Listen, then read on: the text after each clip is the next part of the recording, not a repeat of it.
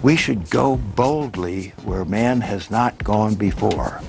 Fly by the comets, visit asteroids. There's a monolith there, a very unusual structure on this little potato-shaped object. When people find out about that, they're going to say, who put that there? Who put that there? The universe put it there. No Man's Sky, a game whose very name has inspired some of the most enthusiastic and vitriolic discourse in recorded human history. A game whose design and development has spawned innumerable think pieces even to this day, and a game that, as of December 31st, 2020, more than 4 years after launch, I have finally completed. But how exactly does one quote-unquote complete a procedurally generated game? A game where, prominently declared in the game's marketing materials, every atom of the game is procedural.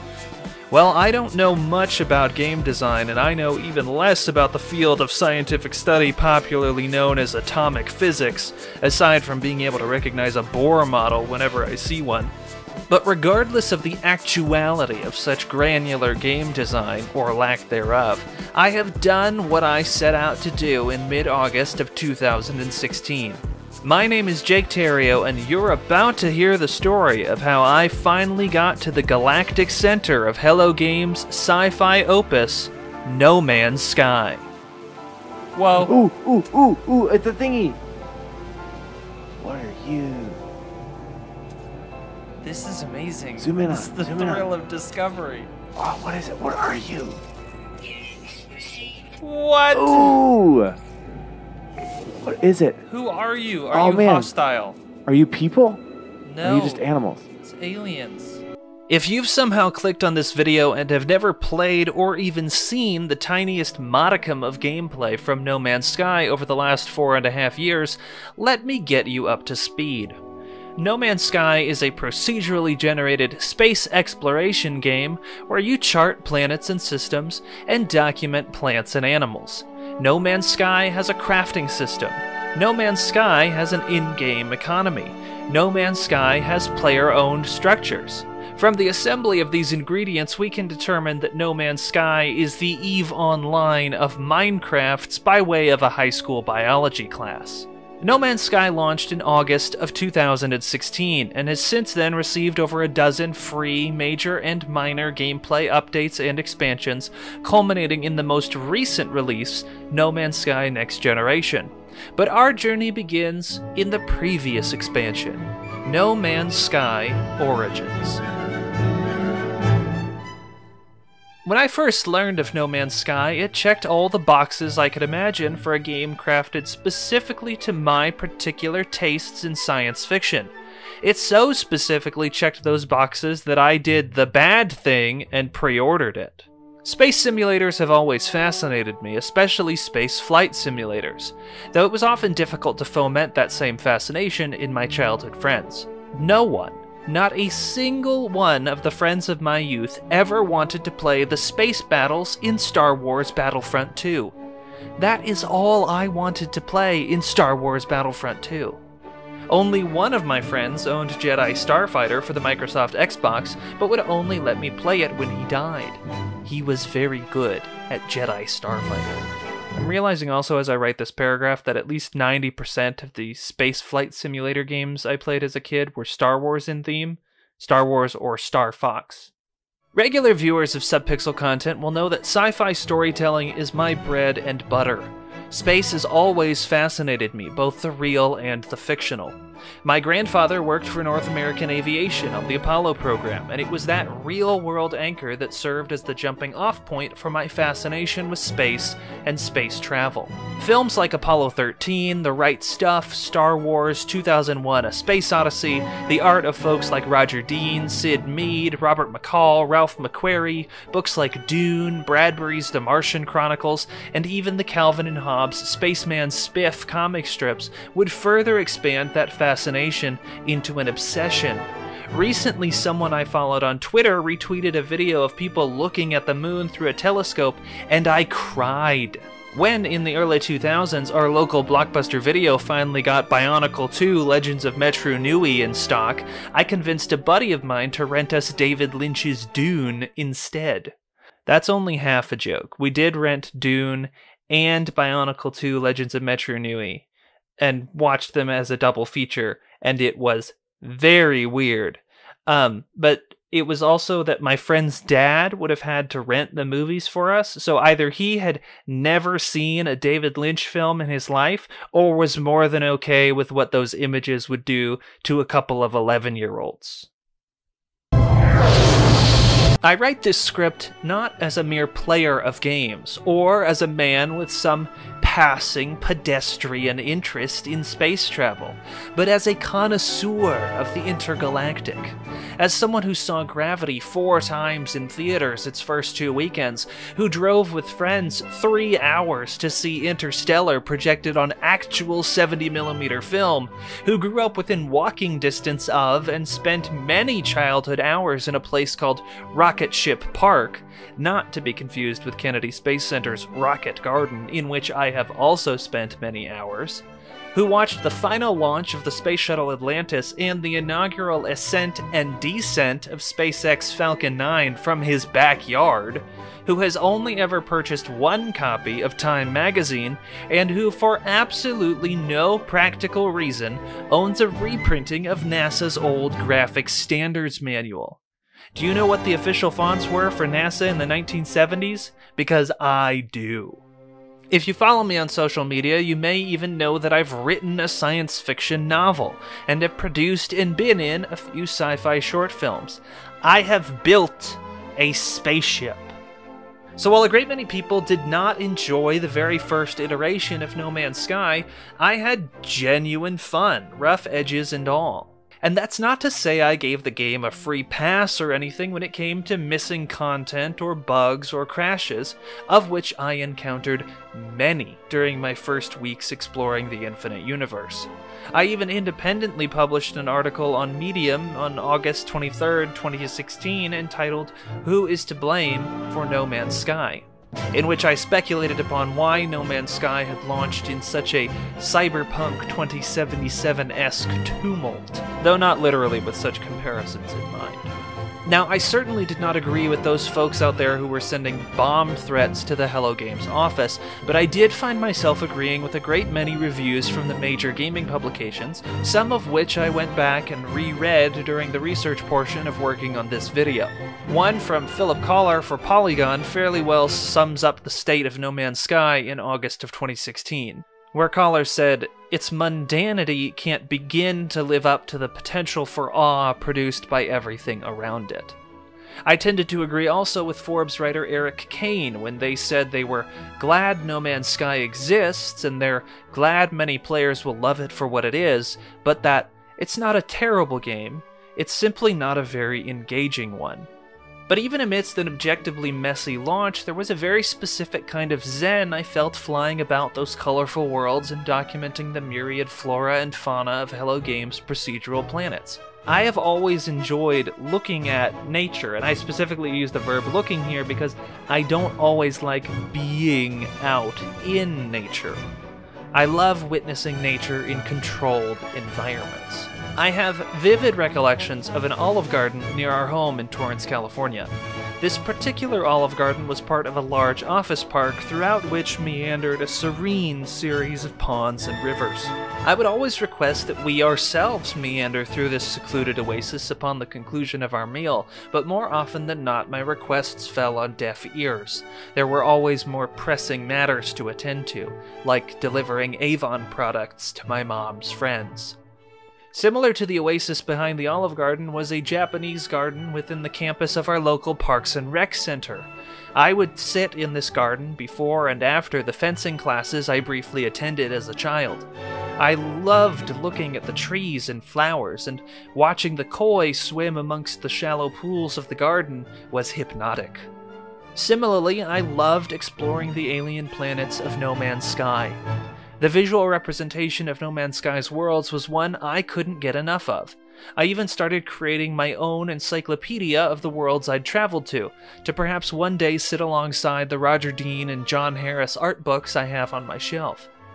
But for all that enjoyment, I never felt the urge to wend my way through the innumerable stars of that first galaxy to its center, where the game supposedly ended.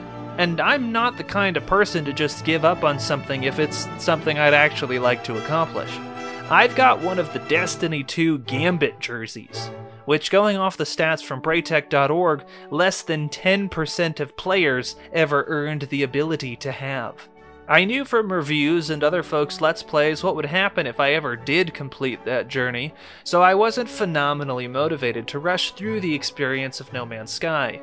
My playtime was spent luxuriating upon each of No Man's Sky's millions of worlds, only leaving the surface of each wandering orb once I was content I'd seen all it had to offer. I played fairly often from launch to the Foundation update, but afterwards I played in increasingly irregular bursts, often only hopping in for a few days at a time after each new update to test out the new systems and content. But it wasn't until the Origins update that I really felt hooked again, and finally voyaged to the center of the universe. But before we dive into my journey to the center of the known universe, let's take a look at the function of science fiction as a genre to better understand the thematic nature of No Man's Sky.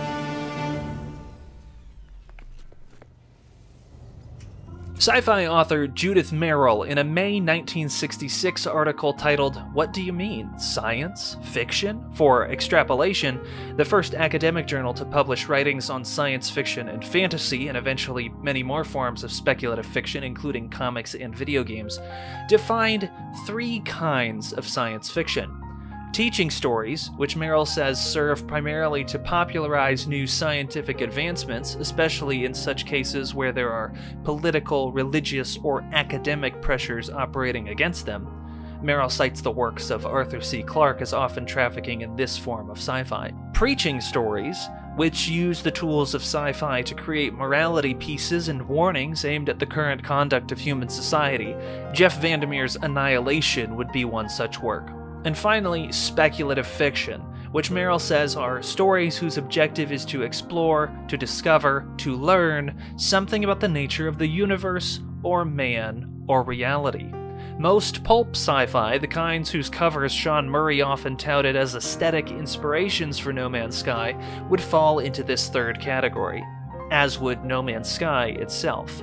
Though No Man's Sky had only an implied narrative as of the launch of the game, the Atlas Rises update and many following No Man's Sky expansions introduced a more formal narrative into the infinite universe of No Man's Sky. This narrative is one of self-discovery, as your capital T traveler discovers they are part of a massive, ongoing, ever-repeating simulation, and are eventually given the undesirable task of deciding the fate of said simulation. By Merrill's definition, your character in No Man's Sky is quite literally exploring and discovering things about the universe, and also about reality. In a meta-narrative sense, you may, by the actions of your traveler, learn something about yourself too, the, quote, man of Merrill's speculative fiction. Science fiction is about asking questions, forcing the audience to wrestle with some specific concept or another.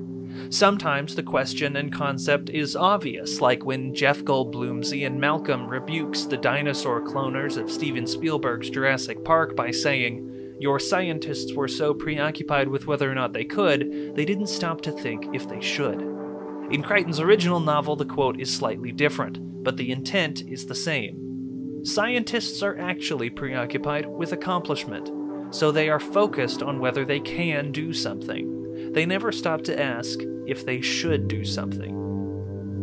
The questions No Man's Sky asks are actually not as interesting as the questions it doesn't. The simulation of No Man's Sky explicitly asks whether it's better to be doomed to live in a repeating simulation or die.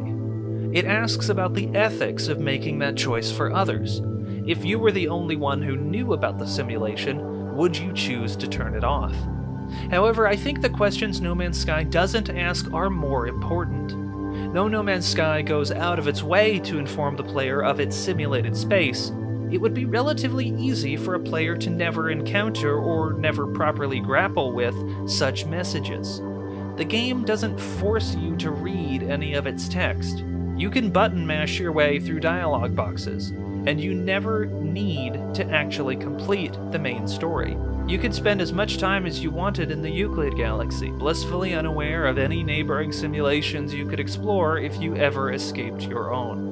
From such an ignorant perspective as I was at the launch of No Man's Sky until the introduction of the formal story with the Atlas Rises update, the themes I took away from No Man's Sky were much different. I found myself wrestling with isolation. I knew intellectually that there were others out there amongst the stars, charting planets and taxonomizing local plants and animal species, but I knew I'd never see them. And they may never see me. They may never even find any of the worlds I'd discover. If I died and the worlds I'd explored were never found by anyone else, had I explored them at all? Was my time amongst the stars wasted? I don't think so.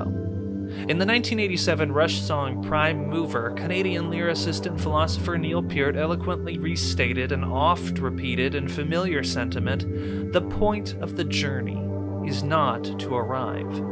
Exploration in No Man's Sky and in life is its own reward. This is what I took away from No Man's Sky 1.0. We'll talk more about the narrative and its implications later, but I wanted to put these thoughts in your mind before we continue. Before No Man's Sky Origins launched on September 23, 2020, Ian and Will had decided that No Man's Sky would be the next title we'd play as part of Subpixel's Sandbox stream series, since most of the team, besides me, hadn't played much of the game since launch. I was the only person who'd played any of the recent content, and even at that, the most recent update I'd played was No Man's Sky Beyond in August of 2019. We'd all agreed to make new saves before heading into Origins live on stream, so each of us spent a few hours grinding through the now fairly hefty tutorial required to get new and returning players up to speed with the vast swaths of new content that had been added to No Man's Sky since its 2016 launch. I recorded most of my play during that off-stream tutorial section, knowing that more than likely I'd have use for the footage down the line. We'd recently released a video for our Spotlight series documenting the development, launch, and subsequent free expansions to No Man's Sky, in which I included footage I'd recorded at various times during my previous 3 years playing the game, and with no signs that new No Man's Sky expansions weren't just going to randomly drop at any moment, I pressed record on my tedious first flights through the infinite universe. And so, with the new tutorialization completed, we played No Man's Sky on stream for the next 5 weeks. I had so much fun during those streams that I knew I was going to keep playing once the stream series was over. I felt like I was finally seeing the vision of No Man's Sky that everyone had been talking about in the years before the game's tumultuous 2016 release. At the end of our stream series, I'd logged some 24-ish hours on my new save, and as of typing these words on this page, that number has ballooned to 50 hours of playtime. I reached the Galactic Center around hour 58 of gameplay. By way of my own morbid curiosity, I discovered that per the logs of users on howlongtobeat.com, the average completion time for No Man's Sky is just over 57 hours. I did not, however, reach the end of No Man's Sky as I understood it to be in No Man's Sky 1.0. Though the desired outcome was the same, progress far enough to finally leave the original galaxy and reawaken in a completely new one, to begin the cycle of exploration anew, it was not by naturally flying to the Galactic Center, as was the only way to advance to a new galaxy at No Man's Sky's launch. With each of No Man's Sky's many updates, new narrative content and quests were introduced to add some meat onto the skeleton that was No Man's Sky 1.0. One of these quests is how I finally reached the end of the starter galaxy and emerged into a whole new world. This, then, is my journey to that new world of No Man's Sky Origins.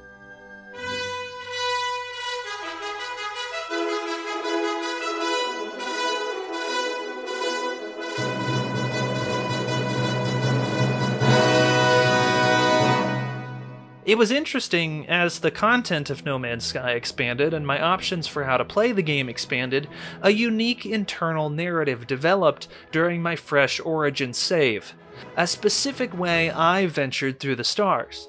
Sure, there was a main story for me to complete added in No Man's Sky 1.3 Atlas Rises and expanded upon in subsequent updates, but that's not what my explorer was interested in.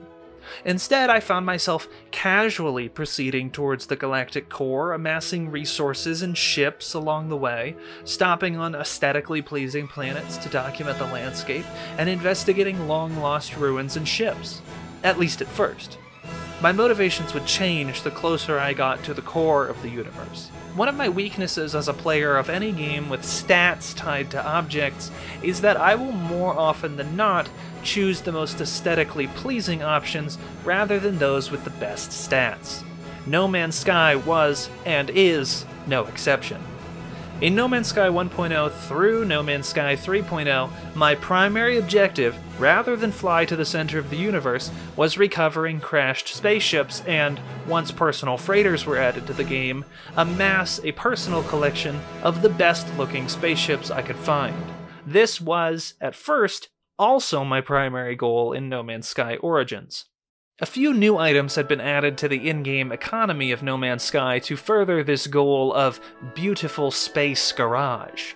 But most of the time I relied on the tried and true method of tracking down transmission towers to locate wrecked ships.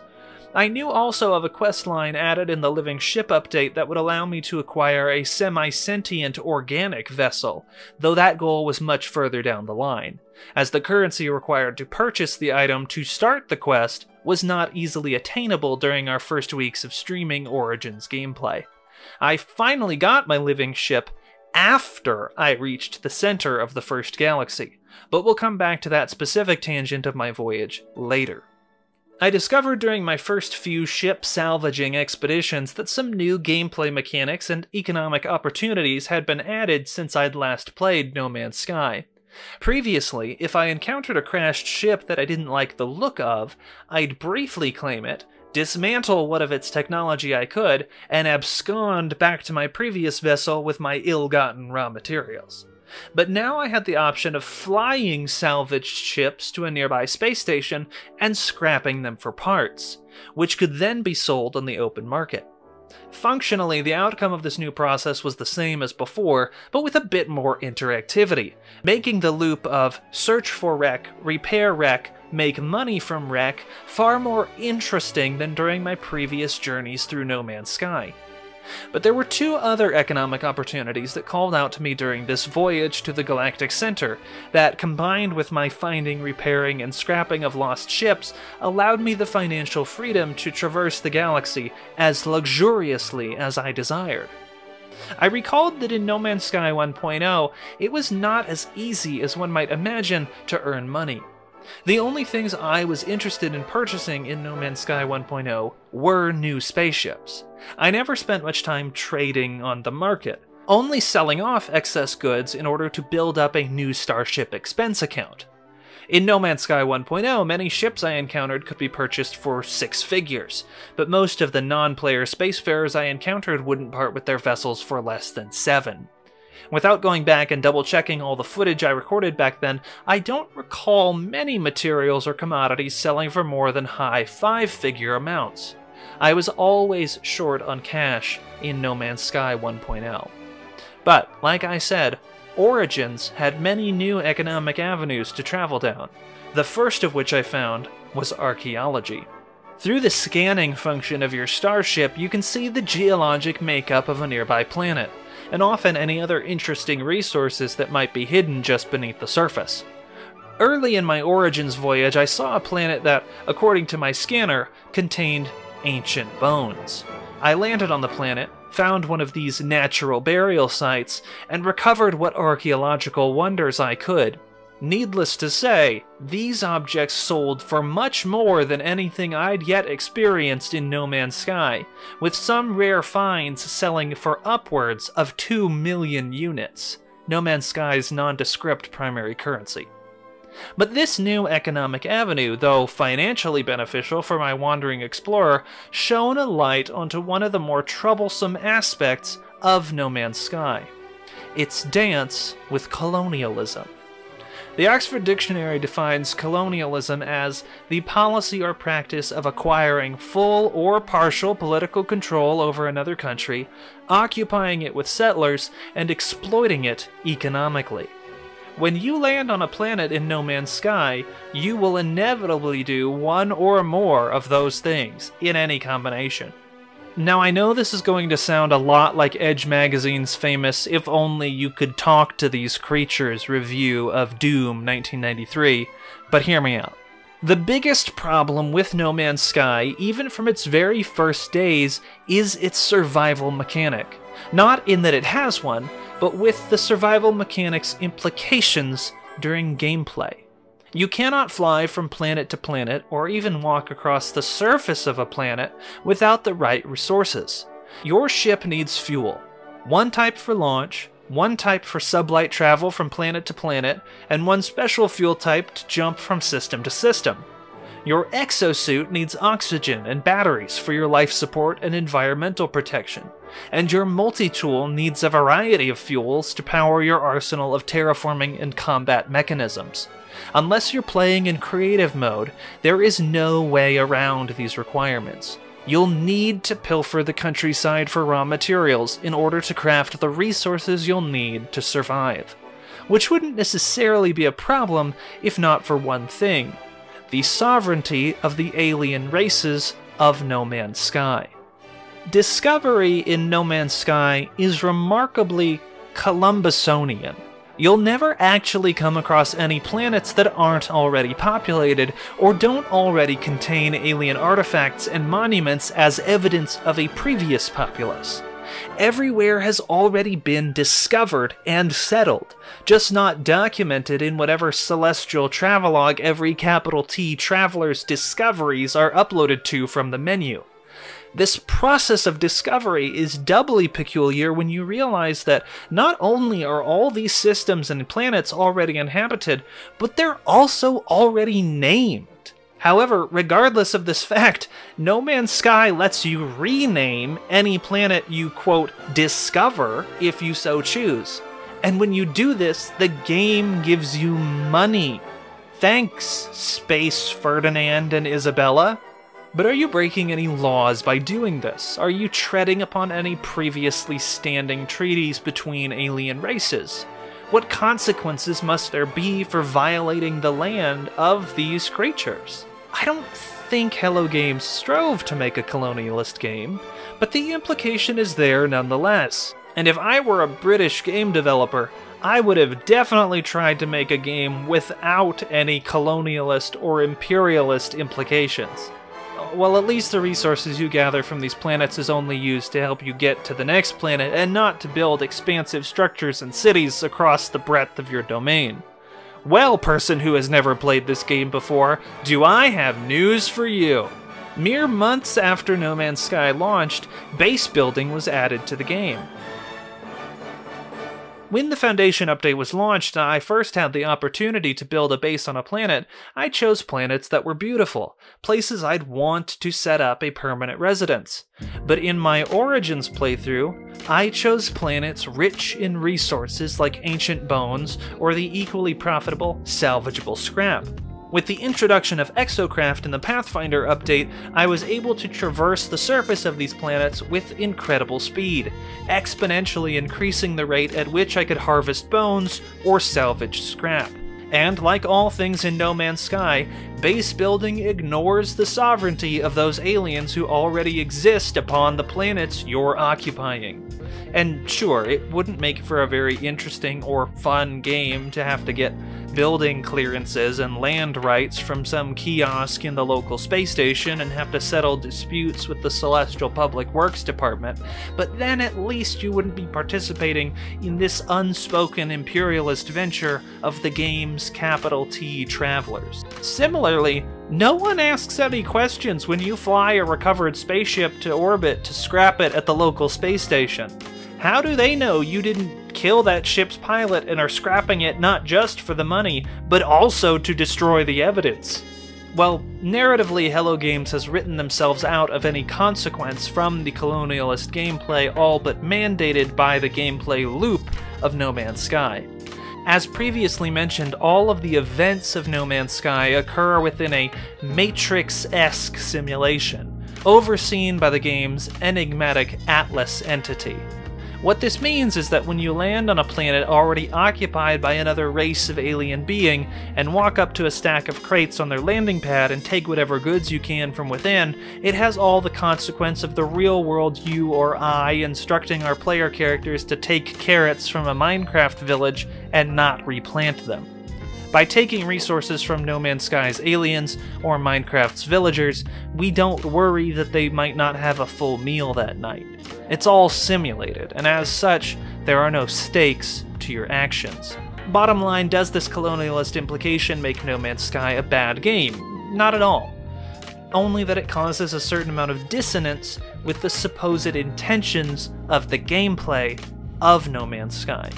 If the goal of the game is exploration and discovery, then Hello Games would have been better served to not include any survival mechanics and lean more into the walking simulator aspect of No Man's Sky. But I understand that for most players, this would have been a less interesting game.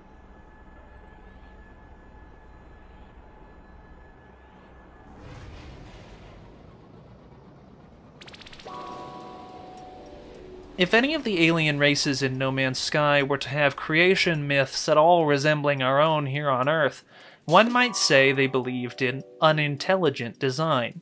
Now I want to take a moment to talk about No Man's Sky's famously touted procedural generation. No Man's Sky is absolutely gigantic. For as broad an expanse as No Man's Sky claims to be, the pieces of its procedural puzzle become apparent after a handful of planets. New biomes introduced in later updates help to stave off this terrestrial repetition for a time, but eventually you'll find yourself arriving on planets that feel all too familiar, albeit reskinned and palette swapped for a different chromatic flair. At launch, the procedural generation of No Man's Sky was the one thing that really worked. But to revisit Philip Coller's review, No Man's Sky's mundanity could not begin to live up to the potential for awe produced by everything around it. So as No Man's Sky was updated and expanded over the past 4 years, its mundanity was eventually peeled away to make room for real, compelling gameplay. As a consequence of this gamification of No Man's Sky, as everything else became more interesting, the algorithms tasked with creating the many systems of this game's vast universe became the most mundane part of the whole experience. And I don't think that this is the fault of the tools Hello Games has used to procedurally generate No Man's Sky, but rather the fault of No Man's Sky's scale. I know I'm beginning to sound like I'm contradicting myself. I said that I enjoyed and enjoy No Man's Sky, but think that the scale of the game makes it more mundane than it should be, when the grand scale of No Man's Sky is supposed to be one of the game's primary selling points. No Man's Sky is, for lack of a better taxonomy, a roguelike open-world exploration game.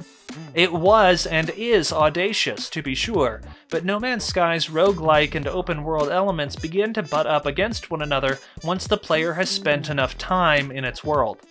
Roguelikes, in most cases, are much smaller, focused ventures than open-world games. Roguelikes tend to focus more on gameplay than narrative, since their randomness doesn't often cater to traditionally linear storytelling. Open-world games, as their name would imply, are vast, sprawling experiences, and tend to focus on grand narratives spread across the breadth of their domain. No Man's Sky tries to have the best of both worlds. In some cases, the game succeeds, like in the random interstellar fleet battles you might occasionally warp into. But for the most part, the narrative functions of No Man's Sky take a back seat to the narratives the player makes for themselves as they wander through the stars. I want to take a look at two similar exploratory spacefaring games and why I think their galaxies are more compelling than that of No Man's Sky, despite each game being far smaller and having fewer things to do over the course of play. Centauregion's Mirror Moon EP and Mobius Digital's Outer Wilds are both phenomenal science fiction adventures on a remarkably smaller scale than that of No Man's Sky. But regardless of their size compared to No Man's Sky, neither Mirror Moon nor Outer Wilds feels small. Both have plenty to see and do. Mirror Moon uses procedural generation like No Man's Sky, but Outer Wilds is, as proudly proclaimed in the game's marketing materials, a handcrafted solar system. If No Man's Sky is creation through chaos, Outer Wilds is anything but. Outer Wilds is levels of magnitude smaller than No Man's Sky, but it feels like a living, breathing galaxy, unlike the odd sterility of the universe of No Man's Sky. Outer Wilds planets are slightly larger than those in Mirror Moon, but still small enough that you can easily chart the whole surface of any planet in a reasonable amount of time. Everything in Outer Wilds feels planned out, but not in a way that makes you feel like the devs at Mobius Digital are guiding you down any one set path. The process of discovery in Outer Wilds is immaculately organic, and always awe-inspiring. And it's because the experience is curated, rather than randomly generated. If I were in charge of the narrative team for No Man's Sky, I would have taken a page from Outer Wilds and made 3 or 4 handcrafted systems specifically for the single-player experience. Some missions in No Man's Sky already require all players to go to the same specific planet, like at the end of the Living Ship questline, but these planets were still at one point fabricated by the procedural generation that serves as the bedrock of No Man's Sky. If these planets were handcrafted instead of procedural, the eventual visual and textural monotony of the late game of No Man's Sky could theoretically be avoided, at least in the context of the primary narrative, if one were to split No Man's Sky into 2 explicitly single-player and multiplayer experiences. But this kind of handcraftedness is beside the point. No Man's Sky's key selling point is its giganticness, as provided by its methods of procedural creation. But it is too huge. It is so huge that it quickly becomes uninteresting. This is why Mirror Moon's procedurally generated planets work. You'll only spend a few minutes on any one planet in Mirror Moon, but this isn't because the planet is boring or because it doesn't have anything meaningful for you to discover, but because that's literally how long it will take you to traverse the whole planet. I imagine I could spend the better part of several months charting and documenting every landmark on a given planet in No Man's Sky. As such, every planet in No Man's Sky, though often populated by one of the game's 3 alien races, feel remarkably empty. You'll come across shelters, observatories, trading posts, and other buildings on each planet's surface, but they're often only occupied by 1 or 2 creatures, if occupied at all. Trading posts are larger, and as such often occupied by half a dozen or so alien beings, but none of these planets ever feel populated. If I'd come across even one planet with a Los Santos-sized city on it, it would have made everything feel a little more real. Now, something I'm sure I could confirm or deny if I dug through the patch notes of No Man's Sky long enough is that it feels like buildings spawn more infrequently in these later versions of No Man's Sky than they did at launch. I do not know if that's truly the case, but I recall my first days playing No Man's Sky just wandering from distant building to distant building and never really spending much time searching for another landmark to travel to. Another building or artifact was always on the horizon. I spent nearly 5 hours on my first planet in No Man's Sky 1.0, in part because I was still learning how to play, but also because I kept finding new things to explore, keeping my desire to launch into orbit at bay. In No Man's Sky 3.0, I felt aimless, apart from coordinates tagged on the HUD. Rarely did I ever see a new settlement on the horizon. I had to search for them technologically, or with coordinates purchased from locals. But with more methods by which to locate artifacts, structures, and settlements than in the launch version of No Man's Sky, this theoretical loss of alien population density was essentially moot. The myriad explorable systems of No Man's Sky do not feel lived in. Which on one level is kind of the point, that you're the first person exploring these systems, but the fact that alien races are included at all makes the lack of these kinds of familiar spaces all the more eerie. Now, I'm obviously well into the rabbit hole of armchair game dev, which I'll be the first to claim I'm outrageously unqualified for, but I do know that tools exist to procedurally generate cities. Oscar Stahlberg's Townscaper is one such tool, though one released well after the launch of No Man's Sky. Oscar's been working with procedural tools for much longer though, with some of his prototypes like Polyagonal Planet Project, Brick Block, and a browser-based island editor informing the design of Plausible Concepts' Viking pillaging simulator Bad North, and the procedural city generation in Monkey Moon's Night Call, both of which Oscar worked on directly. But I don't think procedural generation is the be-all end-all for the faults of No Man's Sky. The path I'm mentally traveling down is one that will quickly overcomplicate itself. Sure, you might be able to procedurally generate a Los Santos or Night City-sized metropolis using the pool of blueprints already in the game as part of base building, and you might be able to populate it with some kind of realistically responsive populace, but this too would still feel unreal. One of my biggest gripes with open world games that I know I share with Kyle Bailey, one of the other producers here at Subpixel, is that in order for open world games to not overcomplicate themselves, a lot of their cities are smoke and mirrors. In Grand Theft Auto V, there are a lot of things to do in Los Santos, but I'd estimate that all of that content probably accounts for less than 10% of everything in Los Santos. I can't explore every building. I can't interact with every object. And I fully understand why. Perhaps one day game engines will be able to handle that kind of simulation where I can actually and realistically interact with the whole of an open world city, but we're not there yet. And without procedural generation, it would be completely unreasonable to ask the staff of a company as small as Hello Games to build a Los Santos-sized city on every planet in No Man's Sky. It's more than a little unfair for me to even mention Hello Games and companies like CD Projekt Red or Rockstar Games in the same sentence. CDPR and Rockstar are huge AAA companies with hundreds of employees building their huge open worlds. But Hello Games is, for all intents and purposes, an indie company, though one that, with Sony's financial backing, is somewhere between indie and AAA. Airship Syndicate's Ryan Stefanelli calls these kinds of studios triple I, and I think that's a good taxonomy.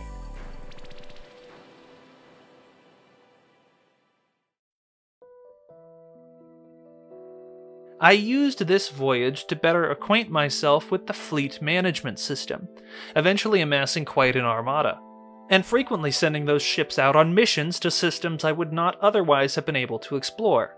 But this too brushes up against the colonialist implications of No Man's Sky's gameplay, as certain fleet missions and exploratory routes will set your contracted spacefarers against the local populace, violently settling disputes between alien nations and stripping resources from nearby systems, all seemingly without any input from other, more appropriate stakeholders.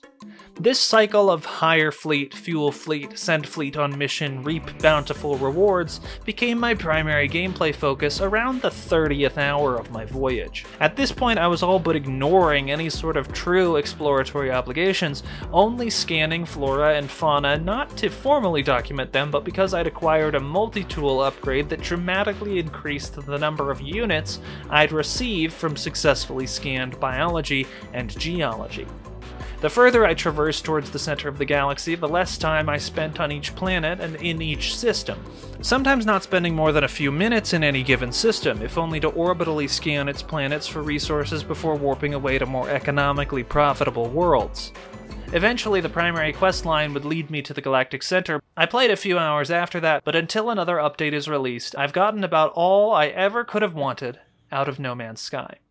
The meta-narrative of No Man's Sky's development and updates reads like a history of human expansion. No Man's Sky 1.0 was the dawn of man, but with each new update, the universe of the travelers expanded. People began building their own cities, fleets began to travel between stars, planets became more populous than before, star systems generated economies, and soon megastructures began to pop up on the surface of certain worlds. Travelers began to build their own cities in lieu of the metropoles their neighboring alien races couldn't or wouldn't build on their own. New universes were discovered as the reach of the travelers exponentially grew. In our previous video on the release and development of No Man's Sky, I posited that if you're the kind of player who was dead set on playing the version of No Man's Sky that you expected to play in August of 2016, then No Man's Sky will never be the game you want it to be. But it's at a point now where there are so many avenues by which you can experience and participate in No Man's Sky that whatever you were expecting from No Man's Sky in 2016 is irrelevant. It is so much more now than it was promised to be then. I greatly enjoyed my time with No Man's Sky, and even if Hello Games never releases any new content for No Man's Sky, which they'd have every right not to, absolutely none of No Man's Sky's expansions have cost the consumer absolutely anything apart from patience, I'm pleased with the game No Man's Sky has become. Flying, especially from surface to orbit and vice versa, is immensely enjoyable. There's an almost viscous feeling to slicing through the atmosphere of a new planet. I love it. Hello Games could easily have turned No Man's Sky into a game service with cosmetic microtransactions and fully priced expansions every year, but they didn't. No Man's Sky has been and is a labor of love. Whatever rests beyond the horizon of Hello Games' development schedule, I await it with anticipation. So as we're here at the start of a new console generation, what would you like to see from No Man's Sky and Hello Games? Do you want to see more expansions to No Man's Sky, or perhaps a sequel? Or maybe something totally different? Let us know in the comments, and we'll see you in the next video.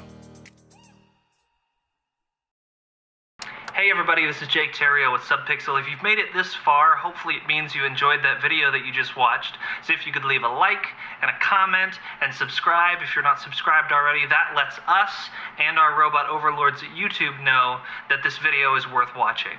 So thank you for that, and we'll see you next time.